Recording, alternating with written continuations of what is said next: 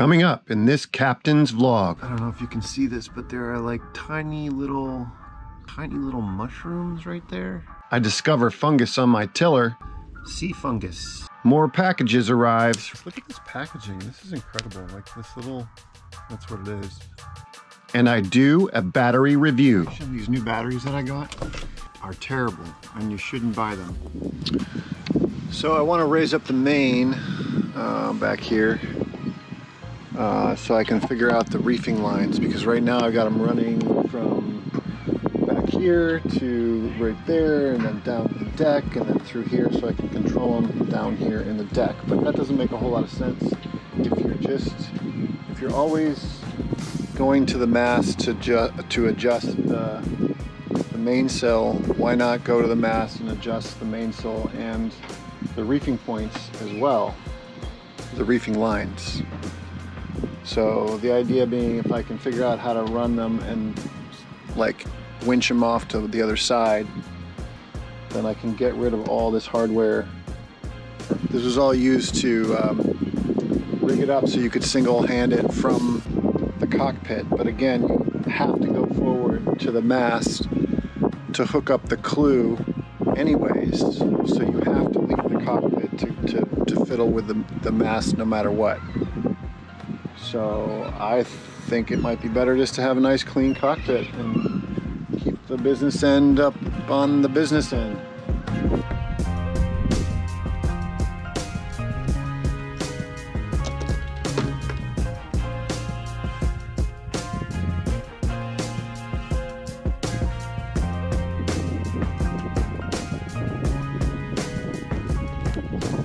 So there's a bit of wind in the marina today. I'm just gonna give it a whirl, see what happens.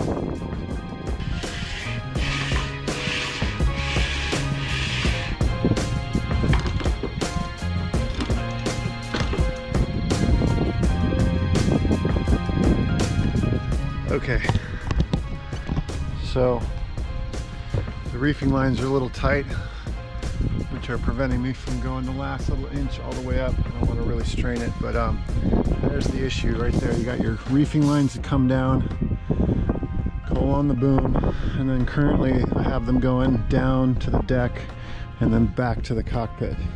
And the idea is to like not go back to the cockpit, to just come to this other side where there already is a winch, and go straight from here to there, boom. Just have like a bag or something for excess for the two reefing lines and keep them all up front, and then just get rid of everything back in the deck. I don't need any of it anymore. So I think that's the plan. So my tiller needs some love. I'm gonna take it down now, show you what's up.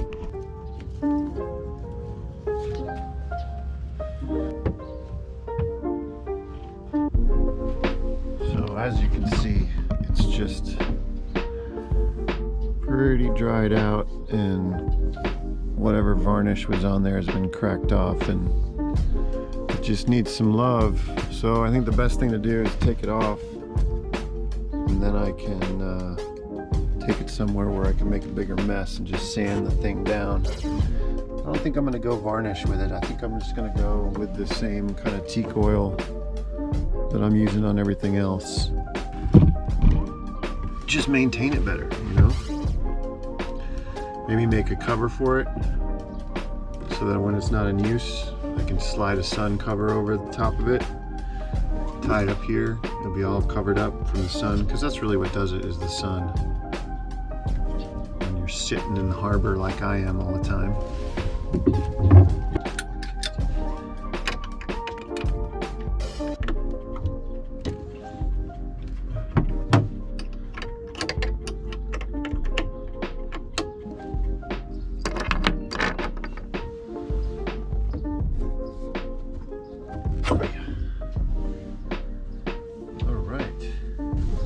Pretty deep scar, I don't know what you'd call that, rot right there. It's not good.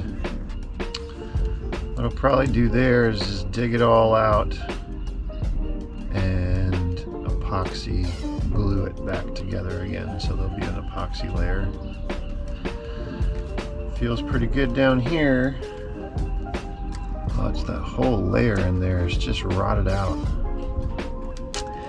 He's no bueno. Anyway, that's the plan anyway. Dig all that out, or as much as I can, and then epoxy over it, and then sand it down. The whole thing. I don't know if you can see this, but there are like tiny little mushrooms right there. Some sort of fungus. Sea fungus. Lovely.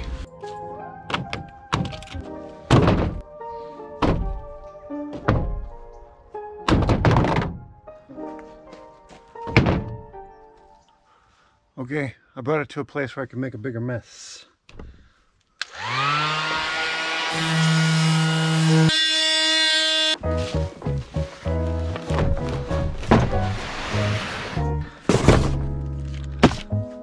Alright, got some more packages. I guess we'll start with the small one first.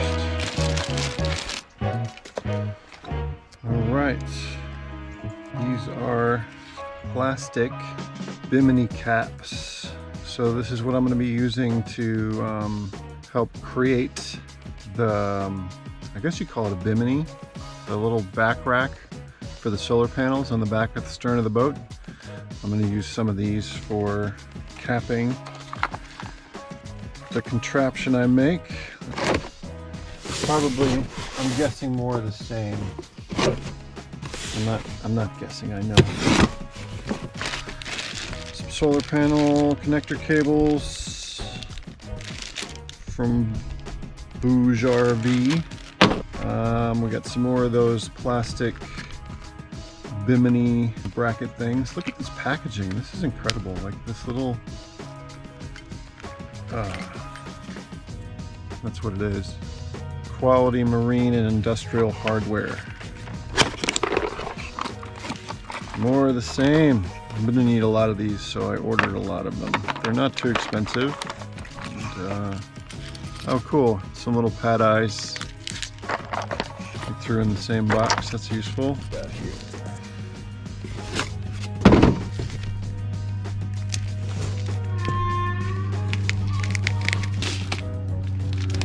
All right, got a solar charge controller. All right, if I take it out, I'm never gonna get back in, so I'm gonna leave it in the box, but a little bit of the solar panel. Cool. See, I told you it never goes back in. Oh my God.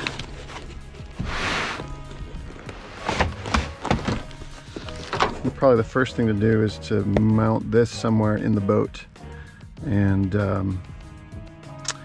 you know, basically run everything, have this ready to go once the solar panels are up and functioning. But this is going to be a big job. It's going to take a while. Okay, so I'm back at it for another day. Yesterday I sanded all the paint off. It's looking pretty good. I also jammed up all the holes and cracks and stuff with this plastic wood that you're supposed to be able to shave down and work like it's wood.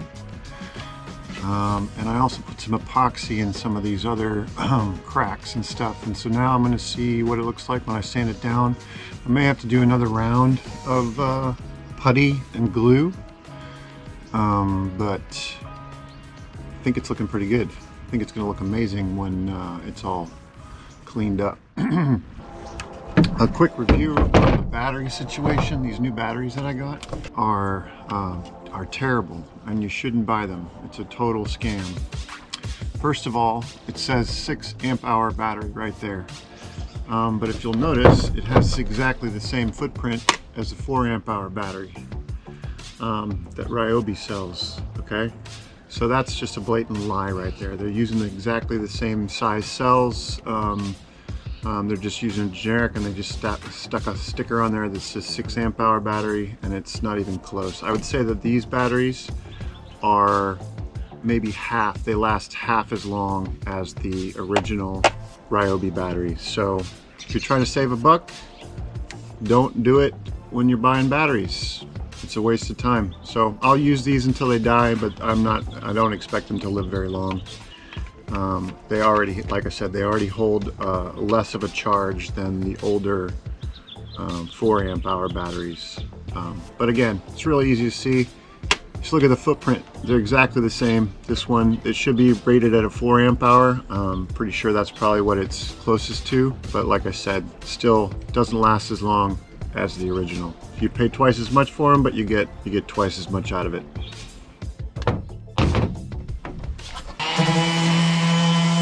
Got a couple more packages here, solar project related.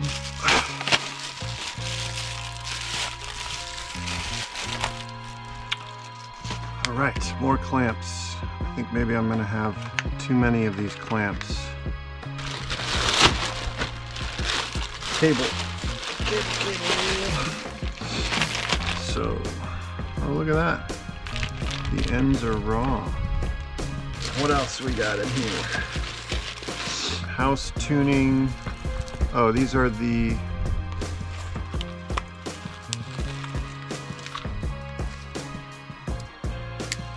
the clamps. They're actually made out of aluminum. That is for the solar panels. The bottom of the solar panel, then clamp onto a 1-inch pipe that is going to be the frame that I'm going to build. 4 in this box, 4 more in this box.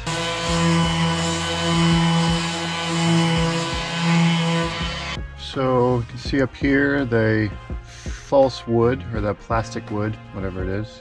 I just used that.